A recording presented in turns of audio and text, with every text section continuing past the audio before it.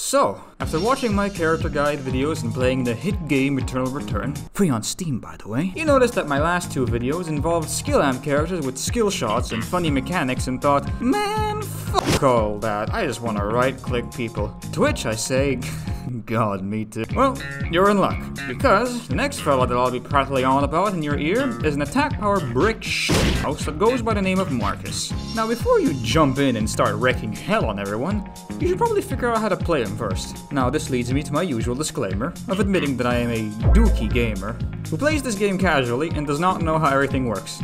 Which, by extension, means I don't know how to play Markus optimally. Also, I'm assuming you know terms like skill amp or weapon mastery, etc. But I can still try and help you understand him better to some degree at least. So, welcome. Allow me to try and help you understand how to play Markus. Alright, let's start off boring and begin with stats and weapons. For stats, Markus's more prominent numbers are obviously his indomitable spirit, boasting pretty high HP and defense, so he's naturally just tanky as is. In terms of weapons, Markus can carry either an axe or a hammer. To summarize the rough difference between the two weapons besides their scaling, Axe Markus makes for a really beefy tank that is just too angry to die.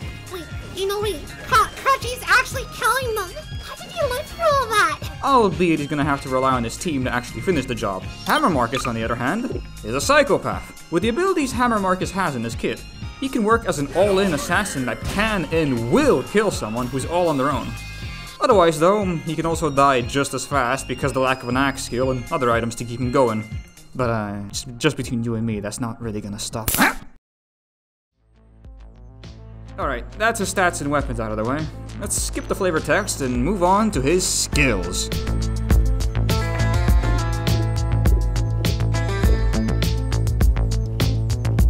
Markus's passive allows him to rattle enemies after using some of his skills in a certain way. If an enemy is rattled, Markus can leap towards said enemy and deal some serious damage when he lands. The leap has pretty big range and it can go over walls. Otherwise though, the passive doesn't really do anything on its own, and it's basically just there to allow Markus to follow up on his CC. How do you rattle someone? Well, the conditions are different for each skill that can, so I'll go over them when they're brought up. His Q enhances the next 3 basic attacks, which do a few things. Each of said swing has a big boost of attack speed, deals substantially more damage than usual, and heals Markus for each of the 3 swings. It also gives you a short movement speed boost towards enemies when you cast it. The skill will expire once you have spent all 3 of your swings, or when you haven't swung in a while. As you have guessed, you're gonna be using this skill constantly. Its cooldown is short, and Markus's basic attacks without it aren't really impressive, so if you have a target and it's off cooldown, turn it on. Markus's W slams the ground in front of him in the direction of your choice, damaging anyone caught and launches them airborne. On its own, it does just that, hits and airbornes whoever got hit. But this skill can utilize Markus's passive if you combine it with his ult, which we'll go over soon enough. Speaking of his passive though, Markus's E charges him forward a decent distance, which can stop abruptly if you collide with a wall or an enemy. If you collide with an enemy, you'll knock them back away from you. This may sound bad at first, but listen to this. If said enemy gets knocked into a wall, or even another player, they get rattled. Remember the first time I mentioned rattle? That there is your passive asking to be used. Markus's E is going to be your primary way to rattle enemies and actually make use of your passive. Though you're going to need to be mindful of your environment, so you can send them into a wall or into their friends. Wow! Incredible! Axe's weapon skill lets Markus spin forward a bit, dealing damage and getting a pretty good heal off of said damage. This heal actually gets stronger if you hit more people with the skill, so group fights will keep you going in no time. Hammer's weapon skill lets you slam the ground in front of you. Anyone caught in the slam will lose a bit of their defense alongside damaging them, so whatever follow-up damage they get next will hurt a lot more.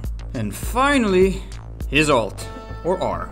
Markus leaps forward and slams the ground when he lands, leaving a huge mark on the floor that stays there for a few seconds. Besides hurting like a bitch, anyone hit by the ult will also suffer a strong slow for a bit. CCing anyone that's inside the mark that you left on the floor will also rattle them.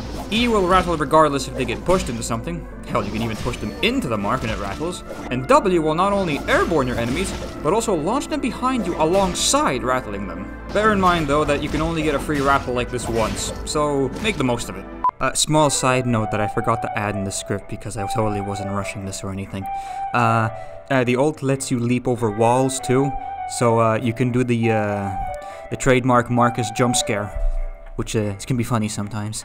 If that still doesn't sound too good, every rattle you do will lower the cooldown of your ult by 3 seconds. So if you're proactive with your wall splats, you can ult again much sooner. I have to admit, I may have thrown a little too much information all at once there, and I apologize. But that's about all of Markus's skills, roughly explained.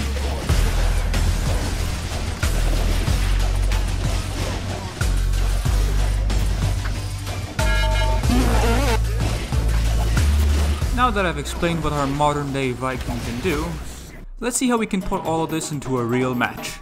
Now that I have you at the loadout screen, it's time to choose between hammer and axe, since one weapon lets you play Markus a lot differently from the other. As I've mentioned before, if you want to just endure and be the greatest tank to ever exist, pick the axe. If you want to show off your true Viking heretics and purge the unbelievers, pick hammer. Can you guess which one I like? One thing to note is that regardless of the weapon that you pick, you're gonna want some attack power and a lot of HP items, as that's what most of your skills scale with.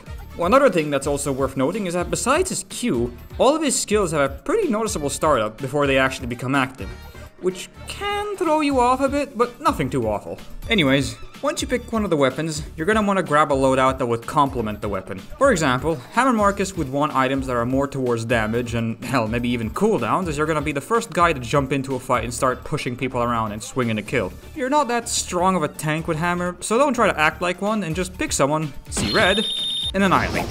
In short, Hammer Markus is better at killing the enemy than protecting his team. This one requires a bit more effort on your end than Axe. And speaking of which, Axe Markus is the complete opposite. You are a tank. You're gonna see a squad of 3 and think, I'm gonna jump in between all 3 of these guys and live to tell the tale. You'll deal damage every now and then, but your main priority is gonna be making sure the rest of your team is alive enough to dish the rest of the damage. If you're gonna target somebody, target the folks who are after your squishies. You're gonna use your abilities mostly just to disrupt and displace, rather than hurt and kill. Though, you're free to do both, I ain't your boss. Most of your damage is, funnily enough, gonna come from items that burn nearby enemies or reflect damage back, and sometimes your Q. But, like I said before, your teammates are gonna do all the killing. So why not join them and— Ow! What? No, come on, you know Axe Markus is bullshit, you can get away with that. As I was saying, your teammates are gonna do the killing, so you just keep them alive. In short, Axe Markus is better at protecting his team than, no, you know what? Fuck this. I'm done pretending like I know what I'm doing. You wanna play Markus and do whatever you want with him? Go for it. You can get away with it regardless of what weapon he uses. You wanna kill people with Axe Markus? Go for it. His passive literally lets you leap at people. How do you not see red after that? You wanna just ambush some poor son of a bitch or just breathing the same air as you? Go nuts. They won't see it coming. Wanna tank with Hammer Markus? You still can. But do it anyway because fuck meta. Why be optimal when you can play as a giant brick shithouse of a character with a big axe or hammer and just beeline for the nearest prick and game end them? What are they gonna do? Kill me? Was that? The Markus mates are coming after me for making it sound like Markus is a simple and very unga bunga? Let them come. I'd like to see them go through all these heals and shields, bitch! And besides that, that's the whole goddamn point of this series. To talk about characters in almost layman terms with a bit of bullshit in the middle, like what I'm doing now. In short, play Markus however damn well you please, because he's got the bullshit to get away with it. Kill your enemies, save your team, and as long as you do both, you'll be unstoppable!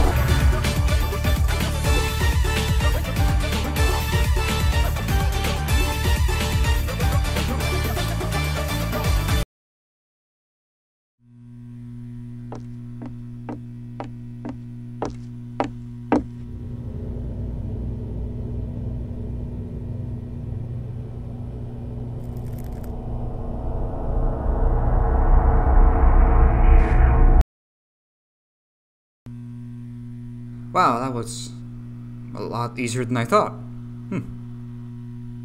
I guess while I'm here, I might as well admit that I wasn't exactly planning to do anything with you. You just kind of happened out of sheer boredom. I don't know. I guess I got a little too ambitious. I mean, if I wanted to do something spooky and ARG-like, I could just go back to my audio logs. Actually, that's not a bad idea.